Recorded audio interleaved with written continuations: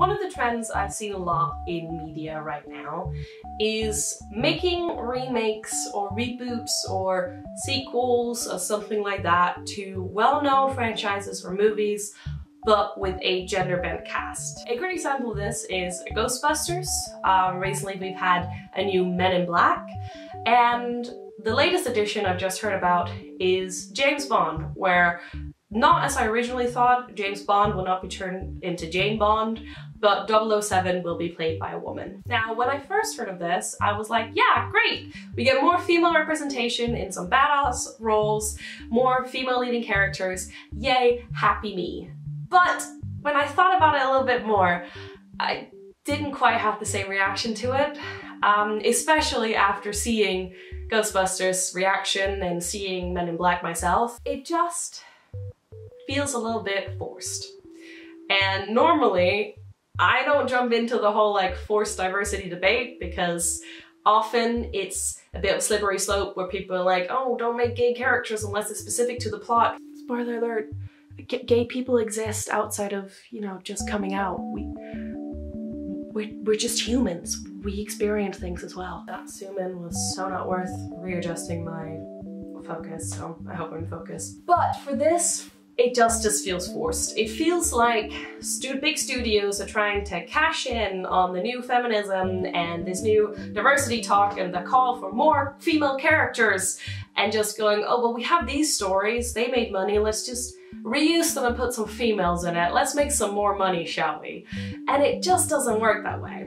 The problem is that those movies just have so much going against them that they end up kind of becoming this self-fulfilling prophecy of why female-led action movies don't work.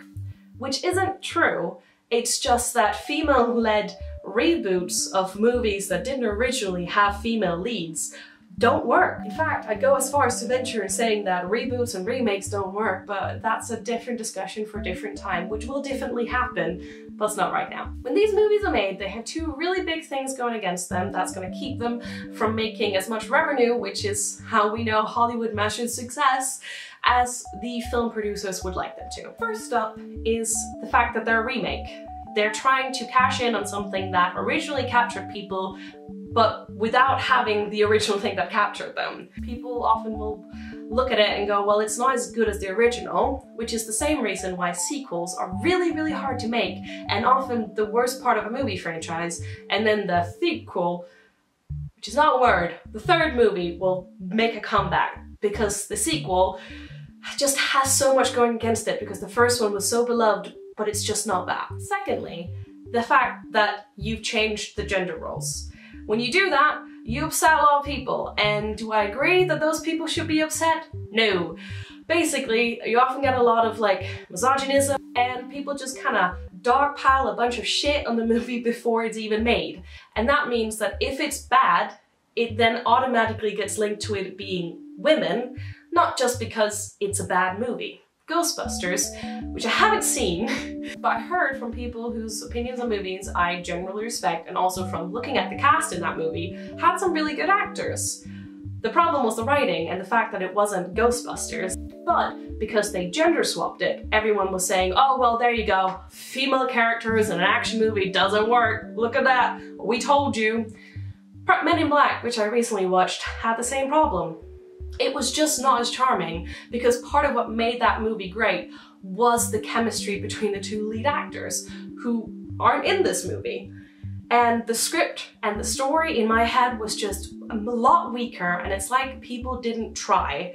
They just said, oh well, if we slap Men in Black on it, people will come, so we don't even have to try and write a good story. Then they also slapped a female protagonist in there, which means a lot of dude bros are angry because they're like, oh, you're stealing our manly franchises and turning them into this feminazi agenda.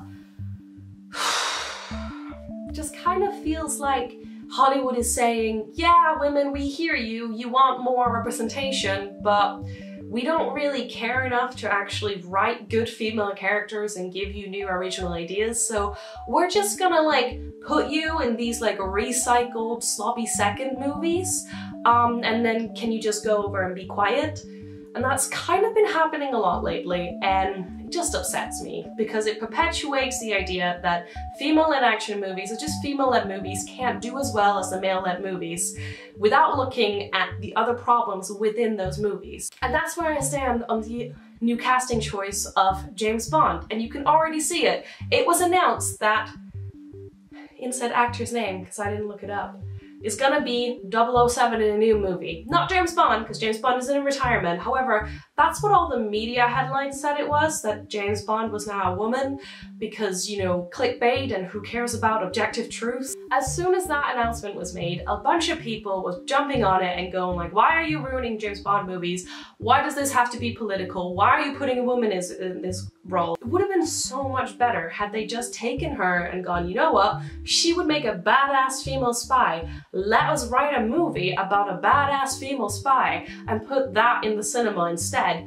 And then we ignore the outrage, we go a big circle outside of the whole problem of nostalgia not actually selling as well as people think it will, and we just have a badass female spy movie which has much better odds at doing well. So yes, Hollywood, I really, really want more female representation. I really want badass female women kicking ass in action movies, but please, please stop perpetuating this hate that women can't make those movies by just giving us remakes, sloppy seconds, things that are basically doomed to fail before we even get a chance, and just sit down and write original cool movies for original cool female characters. Now, of course, as always, I am very interested in hearing what you think of this phenomenon. So if you have any thoughts, if you agree or if you disagree with me on this, please leave them in the comments down below and we can have a discussion about this whole remake, gender bending spree that Hollywood seems to be going on right now. Thank you so much for watching. I hope you enjoyed this video. Until next time, I hope you have great, wonderful days full of original female characters. Bye!